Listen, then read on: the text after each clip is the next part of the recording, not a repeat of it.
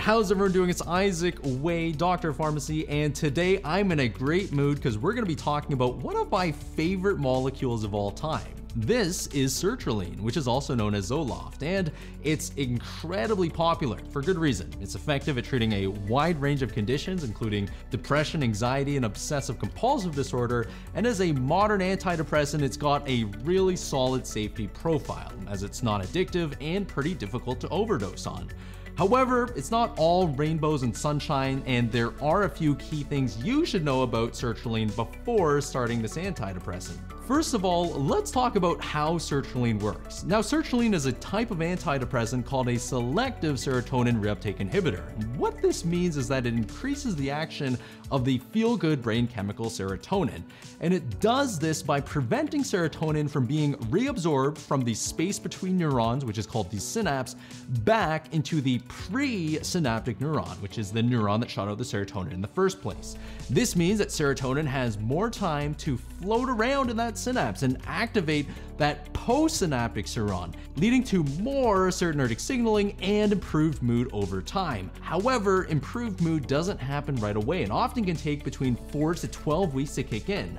For depression, benefits can often be seen earlier, and for anxiety, it often takes a little bit longer to start working.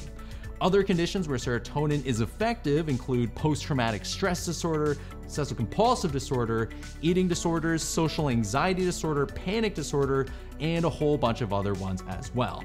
Now, from your comments, I know that there is a lot of controversy about whether or not antidepressants like Sertraline are actually effective.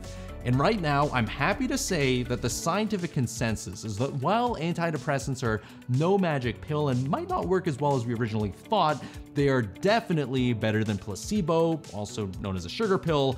And given that Sertraline tends to be very well tolerated with mild and temporary side effects, many patients will benefit from taking this drug, and it can be really life-changing and maybe even save some lives as well.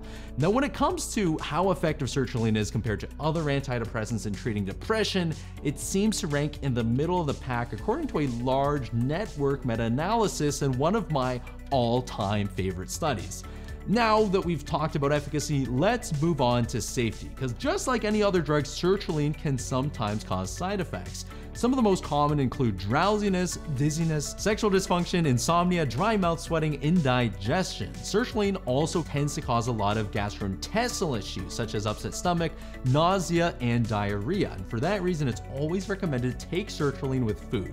Now, most of these side effects do go away with time as your body gets used to the drug, and these side effects can really be minimized by starting at a low dose of Sertraline, such as 25 milligrams, and increasing slowly over time. Now, one common side effect is sexual dysfunction, particularly decreased libido, erectile dysfunction, and trouble achieving orgasm.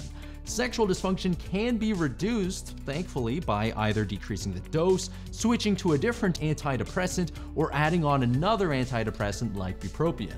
A very rare but severe side effect is suicidal ideation, and this tends to be more common among young adults and teenagers. And for this reason, if you fall into that category or one of your loved ones is on the younger side, it's really important to keep them monitored at least for the first few weeks of therapy. Now, like most other antidepressants, coming off of Sertraline can be a hassle, as it can sometimes lead to a discontinuation syndrome. You might feel sad, anxious, nauseous, irritable, and have trouble sleeping. Now, thankfully, the discontinuation syndrome is not dangerous and can be reduced by slowly decreasing your dosage over a few weeks.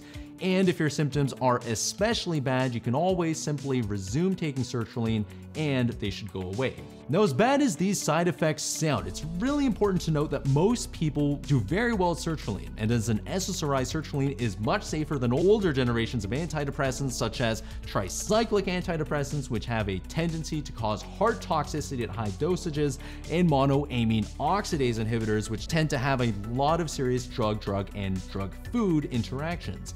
And when we compare Sertraline to other common antidepressants in terms of side effects, at least when it comes to people that were treated for depression, Again, it seems to rank in the middle of the pack, and this is again from my all-time favorite study. Now that we've talked about side effects, let's move on to drug-drug interactions. Now, first of all, just like other SSRIs, it's not recommended to take sertraline with alcohol, cannabis, or other sedating drugs, as these drugs can increase the risk for psychomotor impairments, such as difficulty concentrating, walking in a straight line, and slurred speech, and definitely don't drive if you're going to be mixing these ones together.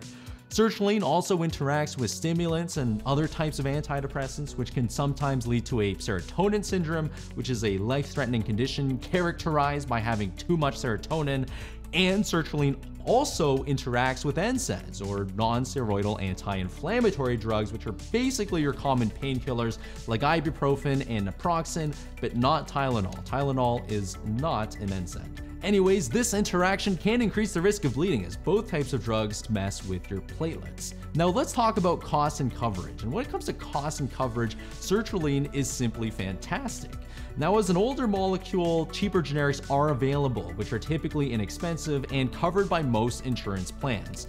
Now, people have asked me before about my stance on generic drugs versus brand name.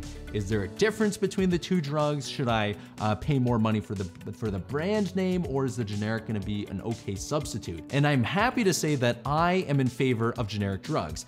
I personally take generic drugs. I recommend generic drugs to all of my patients, family members, and friends. And if you're in a country with good drug regulators like Canada or the States, the regulators make sure that the generic drugs have a similar pharmacokinetic profile, almost identical to the brand name product. What this basically means is that the amount of drug in your bloodstream over time is going to be the same, whether or not you took the generic drug or if you took the brand name product. And I'm of the opinion that if the pharmacokinetic profiles of the active ingredients in two products are the same, the products are essentially identical. Anyways, that's all I have to talk to you about today. Thank you so much for watching, and I hope you found value in this video, and I hope you have a wonderful rest of your day. Thanks again, and I'll see you in the next video.